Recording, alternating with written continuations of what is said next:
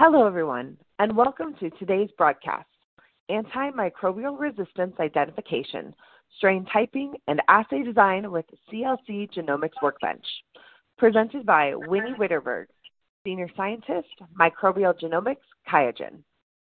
I am Alexis Krause of LabRoots, and I will be your moderator for today's event. We are delighted to bring you this educational web seminar presented by LabRoots and sponsored by QIAGEN. For more information about our sponsor, please visit www.qiagen.com. Before we begin, I would like to remind everyone that this event is interactive. We encourage you to participate by submitting as many questions as you want at any time you want during the presentation. Just click on the Ask a Question box located on the far left of your screen and type your questions into the drop-down box that appears on the screen. Our speaker will respond to your questions via email. If you have trouble seeing or hearing the presentation, please click on the Ask a Question box to let us know that you're having a problem. This presentation is educational and thus offers continuing education credits. Please click on the Continuing Education Credits tab located in the top right of the presentation window and follow the process to obtain your credits. Please join me in welcoming Dr. Ridderberg. I will now turn the presentation over to her.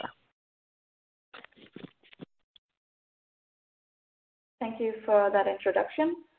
As we all know, whole genome sequencing is becoming a standard for investigating bacterial isolates for a range of applications, from clinical microbiology and food safety to biosurveillance. So correctly identifying the pathogen, knowing the subtype, and any potential resistance markers can all be essential for monitoring pathogens. So QIAGEN Bioinformatics offers a comprehensive set of tools for microbial genomics. And today, during the session, I will demonstrate the tools needed for analyzing whole genome sequencing data from pathogens for taxonomic identification of an isolate, assigning a sequence type, detecting antimicrobial resistance markers, and tracing an outbreak via SNP-based analysis. So for demonstration purposes, we have chosen this study, evaluation of whole genome sequencing for outbreak detection of Salmonella enterica, which has been published in PLOS ONE. Salmonella is a common cause of infectious diseases, and the genus is divided into Salmonella bongori and Salmonella enterica. Salmonella enterica alone has more than 2,500 different serotypes. Serovar enteritidis and Serovar tutumorium are the cause of more than 75% of all human Salmonella infections. The study we have chosen for demonstration springs from a Danish laboratory-based surveillance of human gastrointestinal infections over 10 years, and it describes the collection of 47 Salmonella isolates. So the study contains isolates from 6 different outbreaks, plus a number of unrelated background isolates. But for this demonstration, in the interest of time, we have selected just 5 isolates.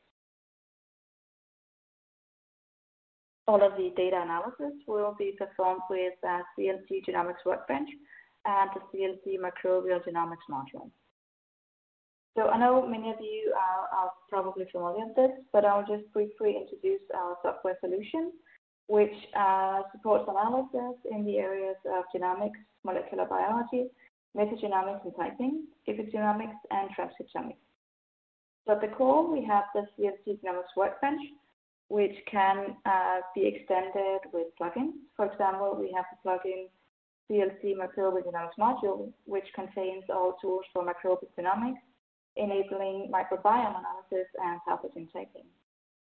The plugin CLC Genome Finishing module contains tools required for producing high-quality genome assemblies and reference genomes. We collaborate with external partners to provide our users with the functionalities of Cosmos ID, MetaGeneMark, and Blast2Go. Our solution is fully scalable to meet any sample throughput, so you can run your analysis locally or through our genomics server. So I'll now demonstrate how to use our tool to analyze whole genome sequencing data using the before mentioned case of Salmonella.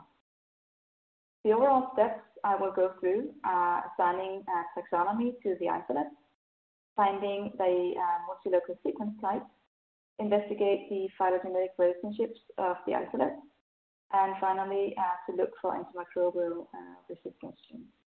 But before we can get started on the analysis, we first need to do a bit of setup.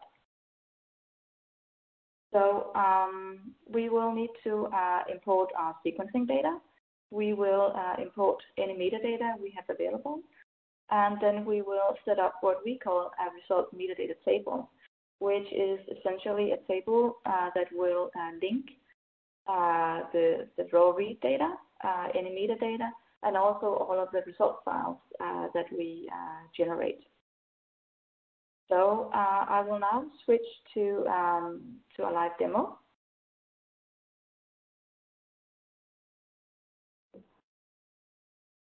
Okay, so this is what our the CLC Genomics Workbench looks like. So at the very top, we have the navigation area with the file system where you can store all of your imported files. And then down here at the bottom, we have a toolbox with all of the tools that we're going to use. So the toolbox can also be found up here at the top, containing all of the available tools. So for this demonstration, we're going to use the Microbial Genomics module. So whenever you install a plugin, it will show up with the tools for that plugin in one of these folder structures.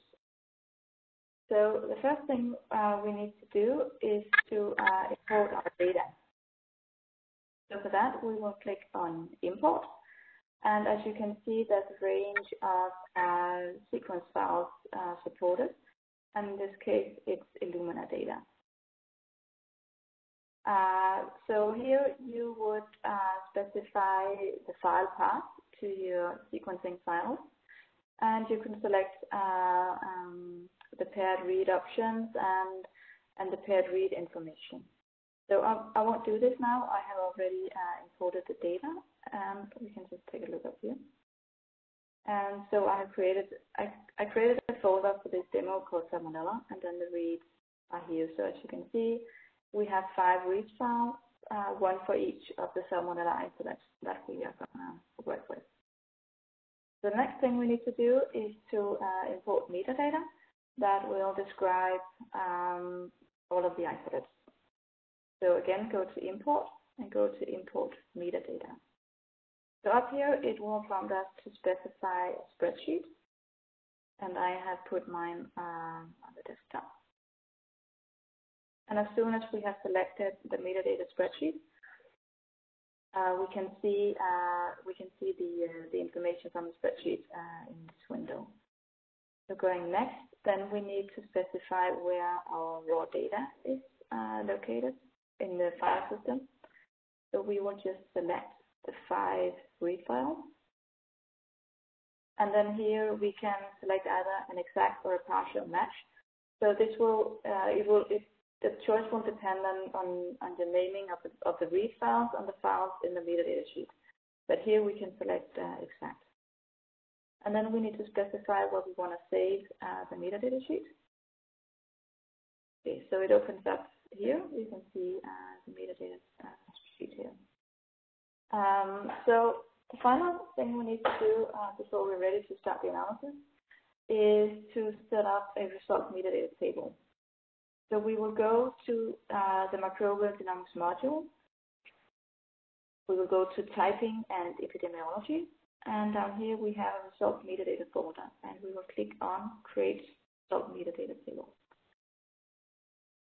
So we need to select our metadata table. And this has already been selected. Then we need to just say save, and we need to specify what we want to save it. Click finish, and it's already been made. So if we open the metadata table, or the metadata result table, you can see at this minute it's empty, so we will click Add Novel Sample. And there we go. The 5 samples that has been specified in our metadata table has now been put into the result metadata table. So if we select all 5 samples, we can say find associated data. And you can see here that there are now 5 elements associated with this metadata, and D has the role of sample, which means that these are the raw read files. So we will just need to save it, and then we are ready to go.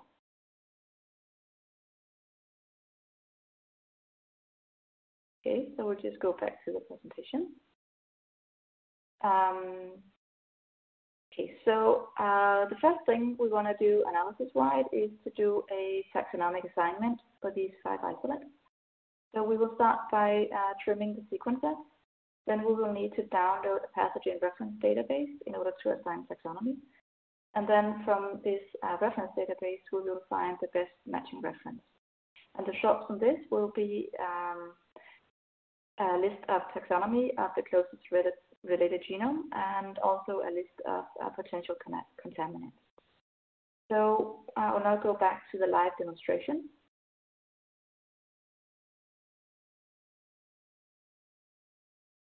Okay, so as I mentioned, the first thing we need to do is to trim the read. So we will go to the toolbox, and this is one of our core tools. So we'll go to NGS core tools and find the tool called Trim Read. Then we will select the 5 samples from which we want to trim the read. And remember to click the batch option, otherwise the software will think that these 5 sequencing files belong to just one isolate. So the batch option. Here we can specify the parameters for the quality trimming. We will leave it to default, and here, if applicable, we could specify an adapter list, but we won't do this for now. Okay, and we just need to specify what we want to save it. So I want to create a new folder called Trimmed Read. Okay, and we're gonna store the reads in there. So as you see, now we have a folder here called Trimmed Read, and we have the file, and we have a trimming report. We can also go to the result metadata table and click the refresh button. And you can now see that it has added a further 10 elements. So we now also have the trim read, and we have some trimming reports. So if we open a trimming report, this will simply tell you how many reads were in the original file, how many reads were trimmed, and the length after trimming. So now we have trimmed the read. So what we'll need to do now is to download a pathogen reference database. And we have a number of tools that can do this. I will just show one for this demo. So if you go to databases in the Microbial Genomics module tab, we have taxonomic analysis. And as you can see, there are different options, but for now we will select download pathogen reference database.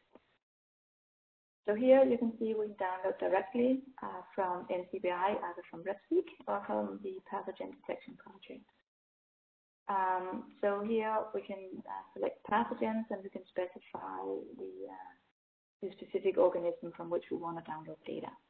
So this takes a bit of time, which we can't do in this presentation. So I have already downloaded the database, and I can show you here. I have saved all of these in a folder called reference. And here we have a list of downloaded salmonella references. So now we need to assign taxonomy to the 5 isolates. And we will use the tool called Find Best Matches using KMS Spectra. We have other tools like our taxonomic profiling tool, but I will use this KMIA-based tool for this demo. So we need to select the trimmed reads.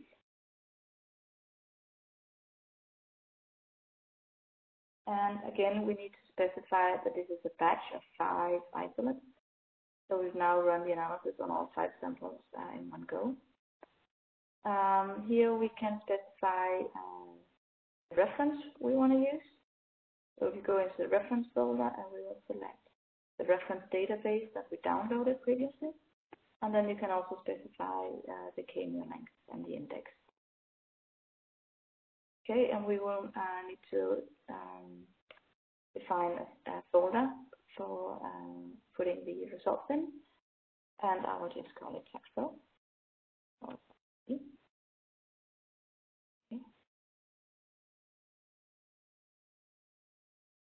So what we can see down here at the bottom, where we have selected a toolbox, there's also a process bar where we can follow the process of any tools we're running. So we can see that it's coming along nicely here. So that was the first sample done. So if we click refresh in the result metadata table, it will add the new results from this analysis. And you can see it will give you a best match, a sequence list of the best match. It will produce a table. It will produce a quality report, which will also contain any information on potential contamination. And then after it has used the KMIA spectrum to select the best reference, it will then map the reads onto that selected best reference. So if we, for example, go to this quality report while the remaining processes are running, we can see that for this isolate, 94% of the reads map to this reference genome. And we can also see the average coverage and the percentage of the reference that has been covered. Again. So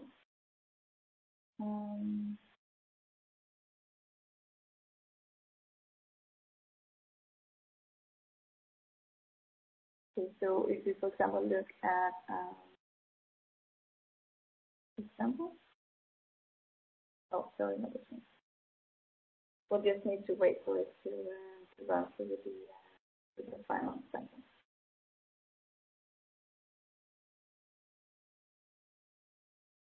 Okay, I wanted to show you this sample 32, the quality report here.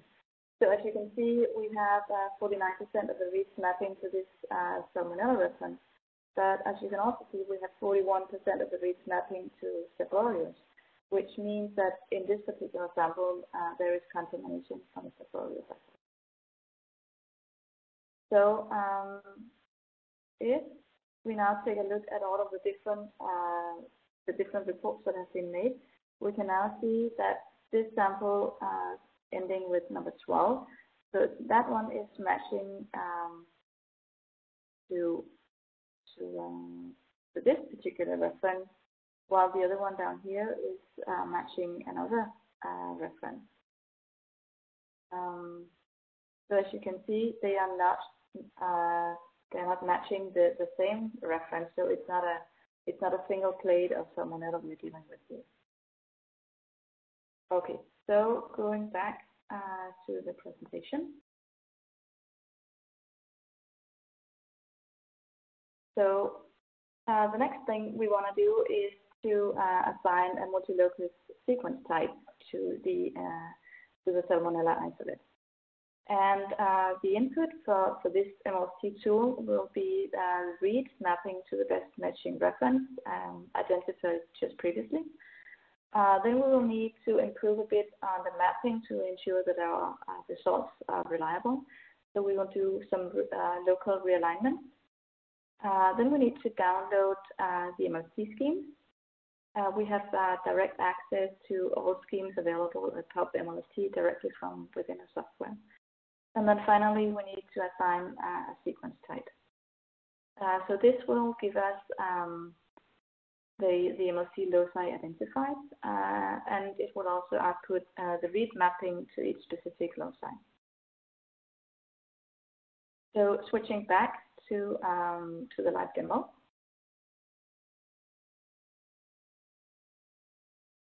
Okay, so as I mentioned, the input for the NGS MLC tool is a read mapping file. And so we will need to do a local realignment. So we will go to the toolbox, and this is one of our NGS core tools, and we will select local realignment. So these results are in here. So we have the mapping, the read mapping files here, and in the interest of time, I will just show this for one isolate. This can also be performed as a batch, but it will take a bit longer.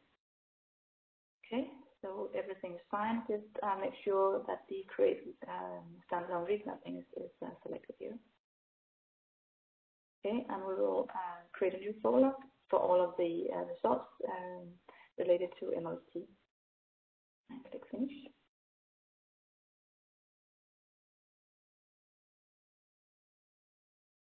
So if we go up to the MLC folder, we now have our realigned mapping files, and as you can see, the file name has now got an extension in it, so it's now called locally realigned. So to further improve on the mapping, we will call indels and structural variants. So this is part of our resequencing analysis tool. So we will find it here called indels and structural variants. And we will now select the locally realigned mapping file.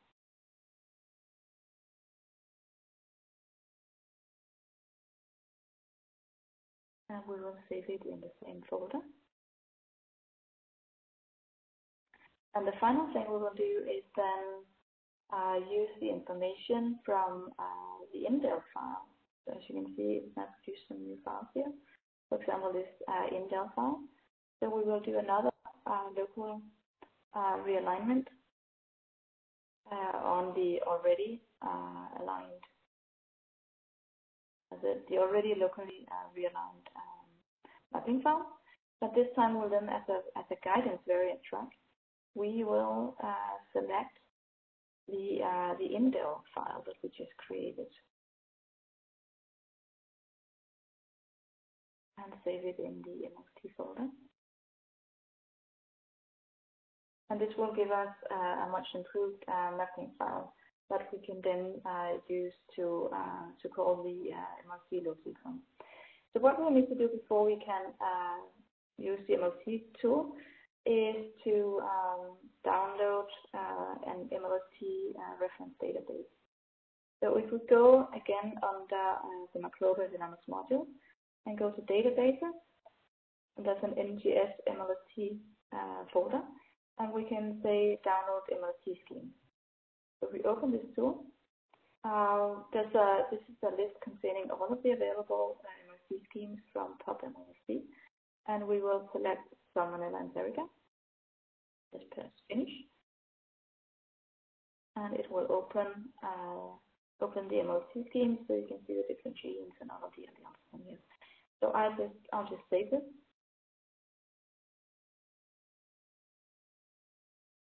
Put it in my reference folder. I'll just see where we put it.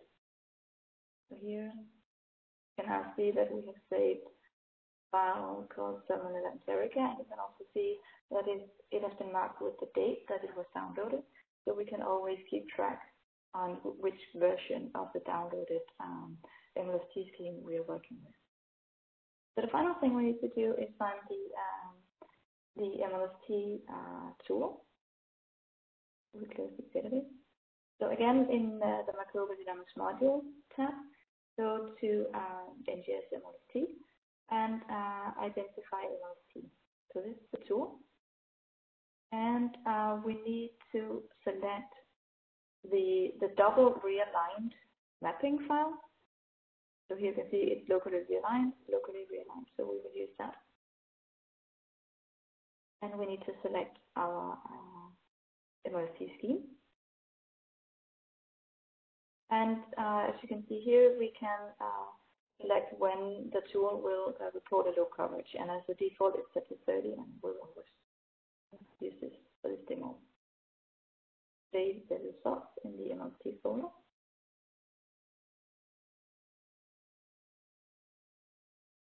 And click Finish. Okay, so as you can see, it now prompts us with a warning that there was a low coverage region. So if we find the NGS MLC report, open it, then you can see that at the top we have a summary of the results. So this particular isolate was sequence type 19. You can see all of the different genes that have been analyzed in the scheme, and you can see the allele number and also the low coverage. So you can also go and view the individual mapping at each of the MLC loci. I won't do this now, but it is possible. So going back to the slideshow.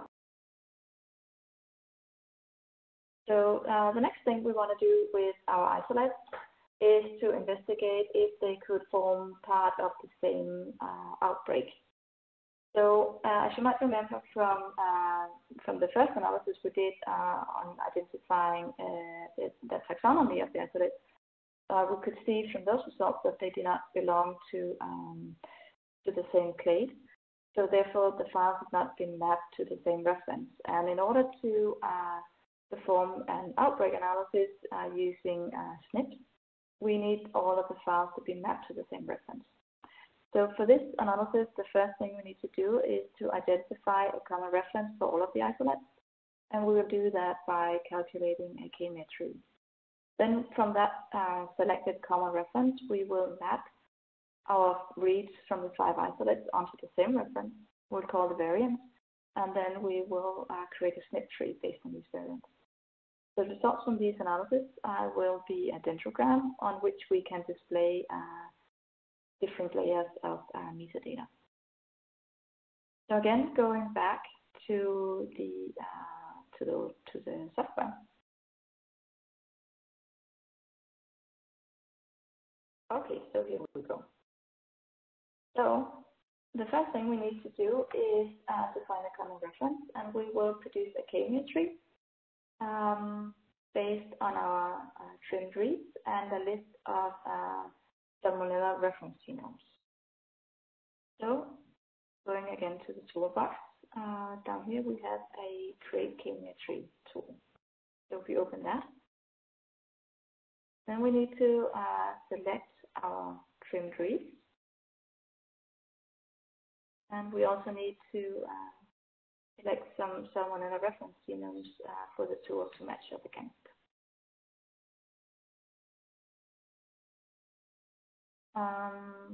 So we need to specify the results metadata table in order for the tool to link the results to our metadata and the input. And save it. And again, I'll just create a folder called outbreak. And we will save our results here.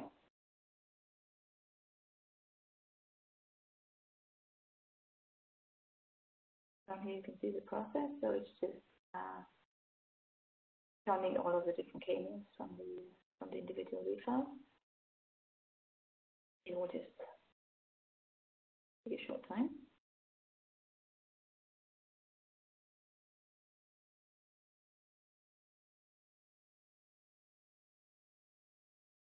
Okay, so here we have the resulting k-metre tree, and if we open this, then we can see that the potential outbreak isolates are the one named ERR. So we have 2 outbreak isolates up here, and we have 3 down here in this cluster. And we will select this genome as the reference genome for further analysis. So we can now close the k-metre tree, and what we want to do now is using this common reference, we want to map the individual read files to this reference. So we have created a workflow that will do this, and also call variants. And we go to this workflow folder, and we select this map specified reference. And if we open a copy of it, it will open, and we can visualize what it will do. So it actually starts by trimming the reads. We have already done that, so that doesn't matter. Then it will map the reads on the reference. It will improve on the mapping using local realignment, and it will also perform some basic variant detection. So if we double click on the tool for the map reads to reference, we can specify the reference. And as we saw from the k-metre tree, it was this reference that was matched to all of the outbreak isolates. And click finish. So that would be saved now and locked to the setting that this is the reference we want to use. And then we need to specify where it should put, or where it should link all of the result files to. So the result metadata table, we just need to tell it where this is located. Okay, and the final thing we need to do is to save the workflow. So we will save a copy of it, and we'll just put it in the outbreak folder. Okay, so now we are ready to run the workflow. So we can go to the result metadata table. Make sure we have all of our results in there, and then we can, if we go to the role, and then find our trim reads, select our 5 trim reads. Then we can say with selected, and then we can say run copy of map to specified reference. Then from here we can start directly the workflow. So as you can see out here on the left, this is all of the different tools it will start, where we can specify our parameters. And it has already, because we selected the read files in the result metadata table, these have already been selected. So this can be an advantage if you are working with many isolates, and this is an easy way to find the files you want to work with. So we need to click the batch option, and then just go through the wizard. So as you can see, the result metadata table has already been specified. These are the trimming parameters. The reference for the map reads to reference tool has already been selected. And we will just go through these. And then we need to specify where we want to save the result files in the outbreak folder. So the only thing you need to be aware of is that if you want to run or start workflows directly from the result metadata table, a copy of the workflow needs to be open in the view. Otherwise, it won't recognize it. So we can go to process bar, see how we are doing on progress. So one of the outputs from this workflow map to specified reference is a list of variants between each of the read files for the different isolates and the common reference that we are mapping against. And these variants will then be the input for us to create a SNP tree. So we'll just need to, this will just run for a short while. Workflow.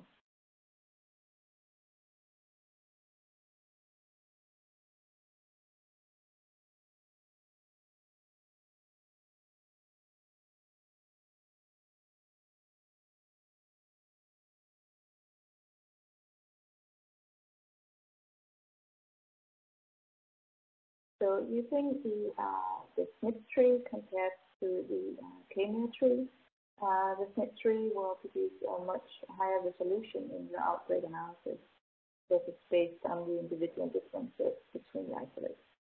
So you will get a very high resolution on your outbreak analysis by doing performing history.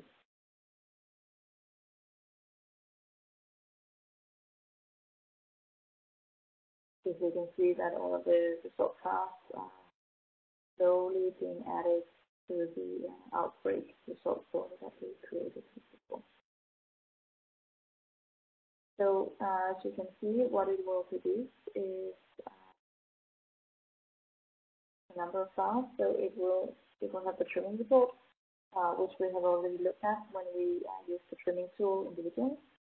Then it has a mapping file for the local realignment, also taking into account the index. So we have a mapping summary report, and then we have here a variant file. So we are almost through with the workflow. Just waiting on the last set of results.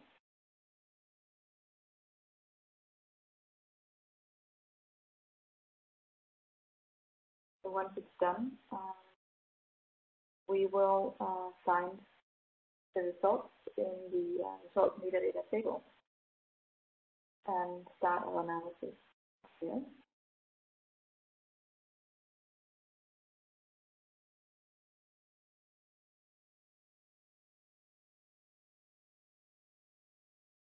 Okay, so we're done. So we click refresh.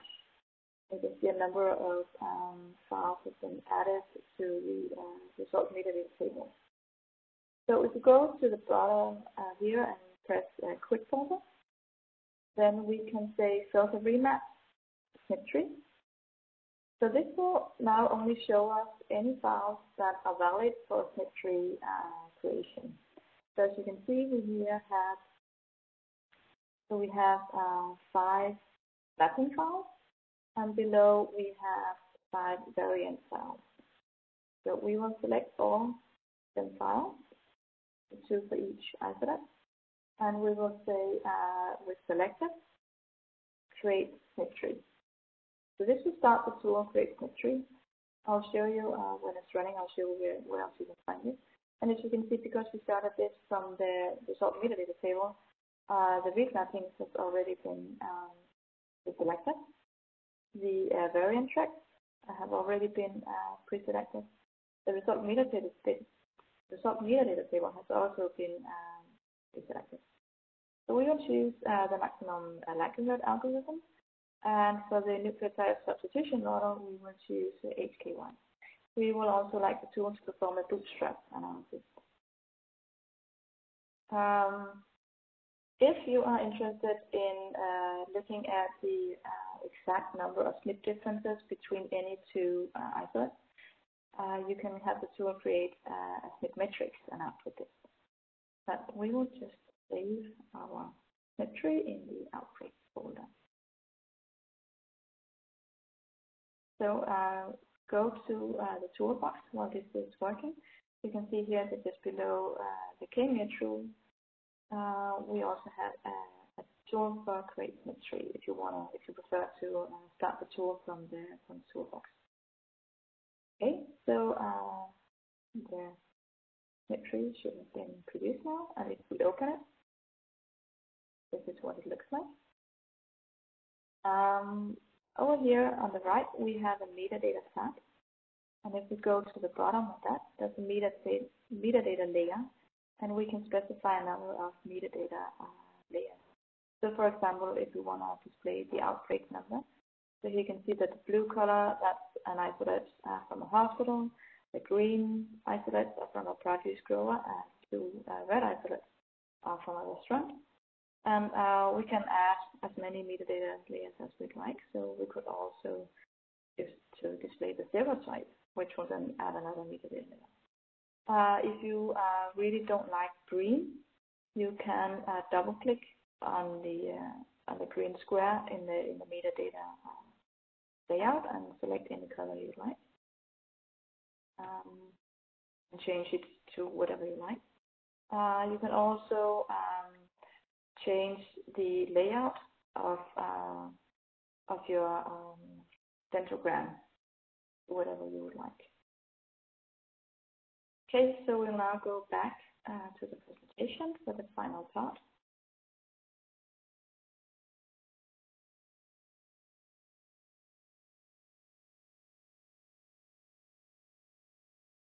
Okay, so the last part, we want to detect any antimicrobial resistance genes in the genomes of these 5 salmonella isolates. So the input for this tool will be the trimmed reads, or actually it will be context. So we will need to use trim reads to produce a de novo assembly. We will also need to download a database of known resistance genes, and then we will use the find resistance tool, which is based on ResFinder developed by DTU. The results from this analysis will be a list of identified resistance genes for each of the input isolates. I'll just go back to the workbench again.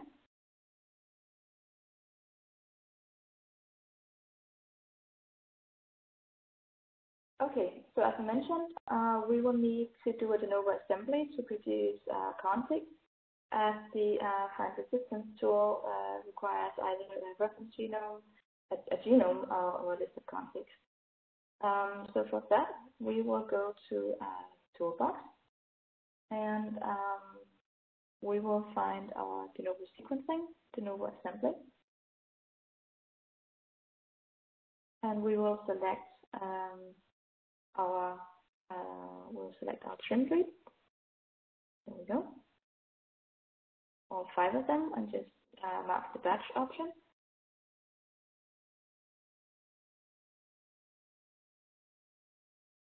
And we just need to make sure here that we click the option to create similar contigs for the specific tool.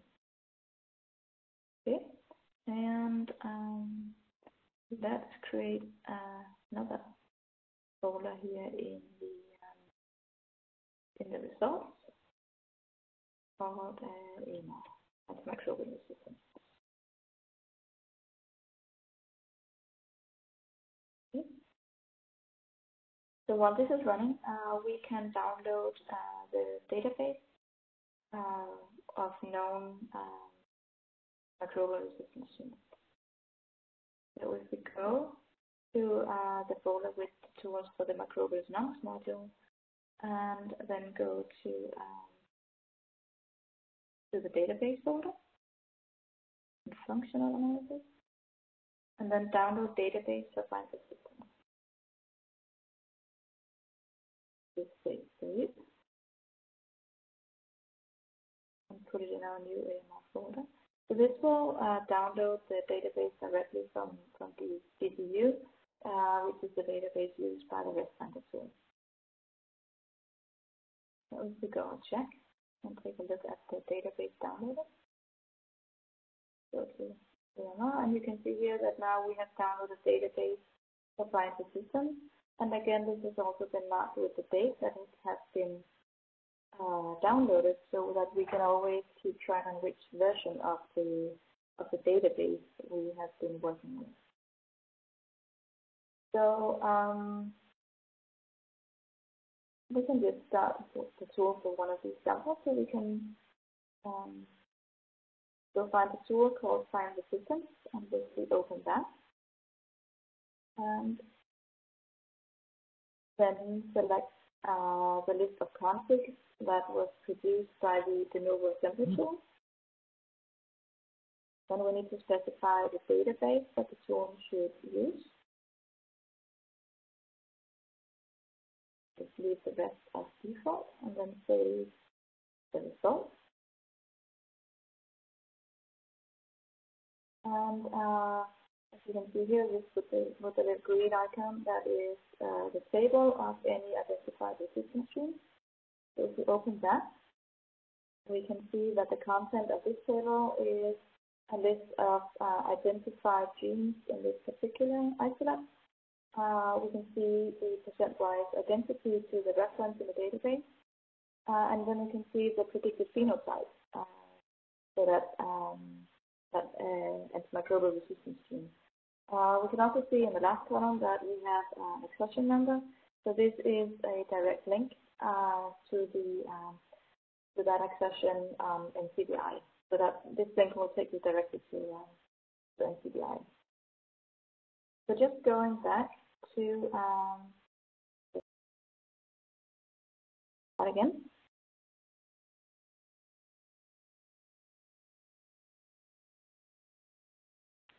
Okay, so we have now gone through all of the steps to assign taxonomy to our isolate, find the sequence type, find AMR markers, and investigating the phylogenetic relationship of the isolate. And as you have seen, this requires quite a number of tools. So to make it easier and faster to run all of these analyses in one go, we have collected the tools that you need in workflow. So this workflow will find the best matches. It will identify your MLST. It will call variants ready for the SNP tree, and it will also start the find resistance tool and then output all of the result files that you need. So the workflows can either be started from a single sample or as a batch processing, and I will show the difference when we go back to the workbench in a minute. And so the advantages of using these workflows is that it's easy to get them started. It will save you time in running it because you won't have to go back and start individual tools. You can run samples in batch mode, and it will also ensure that you have a consistency in all of your parameter settings, so you can log the workflows and share with colleagues, and make sure that you all produce results in the same way. So if we go back to the live demo,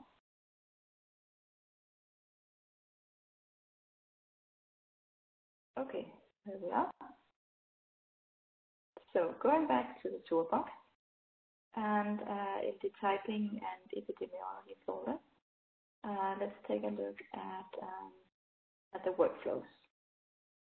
So there are two ways of starting a workflow. So you can either double-click on the icon, and this will take you through a wizard where you can specify the parameters for all of the individual tools that will run in this workflow. However, if you want to run more than one sample of the batch, you will need to right-click and say Open Copy of Workflow, and it will open the workflow like this. And you will need to specify down here in the green, double-click on the result metadata table, and specify where you have saved that in your folder structure. So the workflow will know where to output your results. So everything else can be all of the other parameters can be specified along the way. But if you want to create a workflow with all of the settings locked, you can just click on any tool here, double-click, and then specify your parameters. You can also see with the little locks here, you can lock any parameter that you don't want anyone else to mingle with. The last thing you need to do before you can actually run the workflow is just to save it.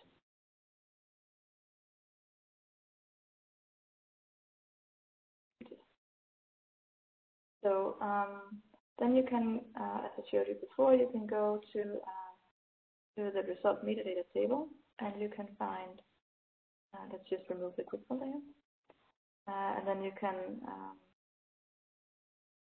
select your input read files. So these are the main ones that are named sample, and then you can from this table you can start the workflow.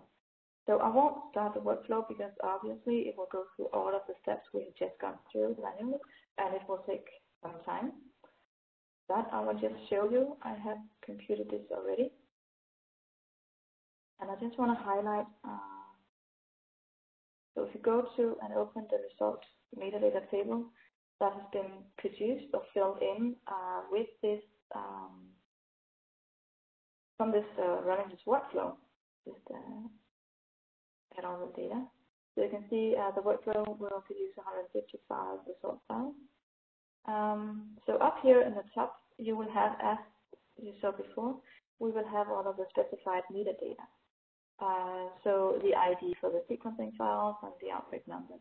But what you will also have, and this is one of the major advantages of running a workflow and linking it to the result metadata table, is that it will also produce a summary of your results.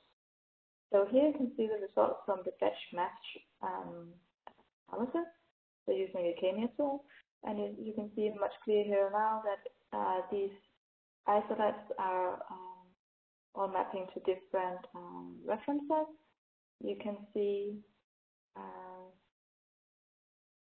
here the results from the contamination report. So you can see that one of the isolates had a contamination with Staph aureus. And we can also find the MLST results, and we can find the results from the antimicrobial resistance finding tool. So this will create a summary, and you can directly go to each of the different results files from this table. Just go for a final time, go back to the presentation.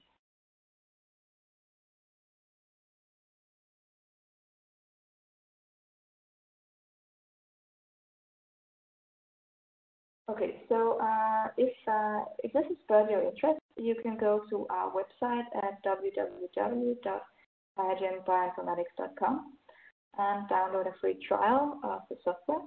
So to perform these analysis, you will need to download both the CLC Genomics Workbench and the plugin, the CLC Microbial Genomics module. At the website, you can also find a range of step-by-step tutorials and video tutorials showing how to use many of the functionalities within the workbench and the module. And so with that, I will end this presentation, and I will thank you for attending. Thank you. Thank you, Dr. Ridderberg, for that informative presentation. We will now start the Q&A portion of the webinar, and we'll address some of the most commonly asked questions by our viewers. If you have any questions you'd like to ask, please do so now. Just click on the Ask a Question drop-down box located on the far left of your presentation window. Type your question into the box that appears on your screen and click the Send button. Our speaker will follow up with your questions via email. So let's get started. Our first question is it possible to get data and results out of the CLC software, for example, for making graphical representations or tables? Thank you for that question. Yes. Any tables and any graphical outputs can be exported in all standard formats. So, for example, if you want to export a table that you can use for other software, for example, if you want to export it to Excel, you can export it as a standard CSV file. And all of the graphics can be exported in any standard imaging file. And it looks like we have time for one more question.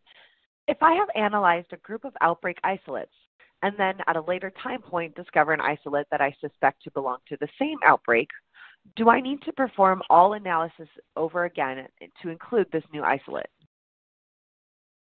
No. If you have used the result metadata table, you can, in your original metadata file, you will just add information on that one new isolate that you wish to include in the analysis. Then it will be linked to the result metadata table, and then you can run analysis on just that one isolate. And then the only thing you would need to rerun would be the SNP tree tool to also include the isolate on the dendrogram to get a visual of where that new isolate belongs with the outbreak of the original strain. I would like to once again thank Dr. Ridderberg for her presentation. I would also like to thank LabRoots and our sponsor QIAGEN for making today's educational webcast possible. Before we go, I want to let everyone know that today's webcast will be available for on-demand viewing through December of 2018. You will receive an email from LabRoots letting you know when this webcast will be available for replay. Please share that announcement with your colleagues who may have missed today's event. That's all for now. Thank you for joining us, and we hope to see you again soon. Goodbye.